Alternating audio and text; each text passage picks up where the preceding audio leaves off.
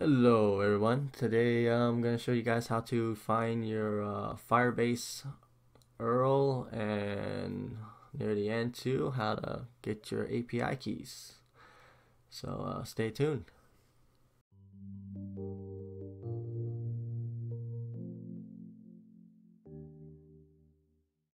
Welcome back everybody. So like I said, we're going to show you guys how to get your Firebase URL and your API keys. So let's get to it.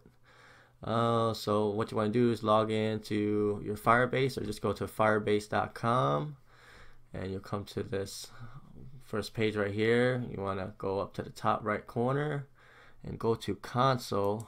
If you're not logged in already, then you log in. From here, you want to add a project if you haven't done so already, which I have. So let's see, if you have already, then you can skip this and just click on your app that's already made. But if you haven't, then you add project. You set a project name, you set it as your app that you have. We'll just put my app for now, and then you want to accept, and then you create the project.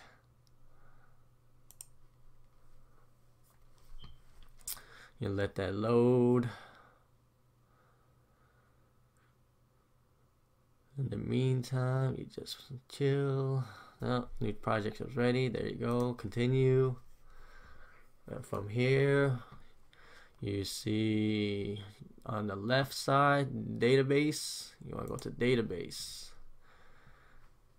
And from here, you want to create one. And you can have that set right there. It's fine. You click enable. Let it set up the security rules.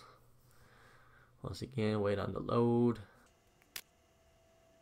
Once it's done, you see here, you go to right next to database where it says Cloud Firestore. You want to click that, go to your real-time database, just like so, and there you go. Right here is your URL.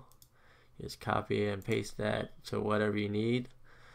And also you wanna, if you wanna, like I said in the beginning, when you're looking for if you need your API keys, your Firebase API keys, you want to go to next to your project overview. You see this little icon, settings icon. You want to click settings icon, project settings, and from there your API key should be right here, just like so. And that's how you find your Firebase URL and API keys. And last but not least, one extra little thing I want to show you guys is if you guys ever want to delete a Firebase app, it's the same thing as while you're in your settings. All you do is scroll down and delete project. And when you delete, just select all these and you delete. You guys like content like this, like to see more, please like and subscribe. Share with anybody who you think this may help out.